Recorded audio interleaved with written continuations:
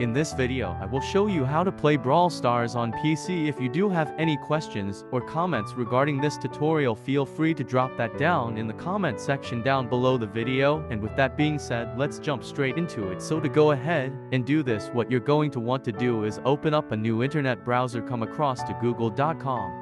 What you need to do is Google, search something called LDPlayer. So what you want to do is click onto the top result, which is LDPlayer net. Now from here, what you're going to want to do is come up to the search bar up in the top right hand corner, give this a click, and then go ahead and type Brawl Stars. So as you can see, this is going to return some results. What you want to do is click onto Brawl Stars. So you can see that's just here. Then all you need to do is press the yellow download Brawl Stars on PC button down here. So it might come up with a pop-up hat. All you need to do is just cross this off. That's going to start downloading this onto your PC. So once that's downloaded, just click on the link and you're going to get a pop-up window like this. Now LDPlayer is basically like an emulator. So what it does, it allows you to play mobile games on your PC. So what you want to do is install this first of all by press install button.